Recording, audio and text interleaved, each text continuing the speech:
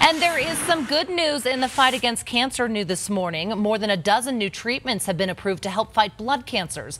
That's according to the Leukemia and Lymphoma Society. It says the progress is all thanks to clinical trials. I think in the past, people have thought that clinical trials were just for patients who had no other options. But now we have a lot of exciting new therapies. And the only way that they get approved and available for patients is for brave patients to undergo clinical trials. If you or someone you know is diagnosed with a blood cancer, the Leukemia and Lymphoma Society says it can help you find the right doctor and clinical trials.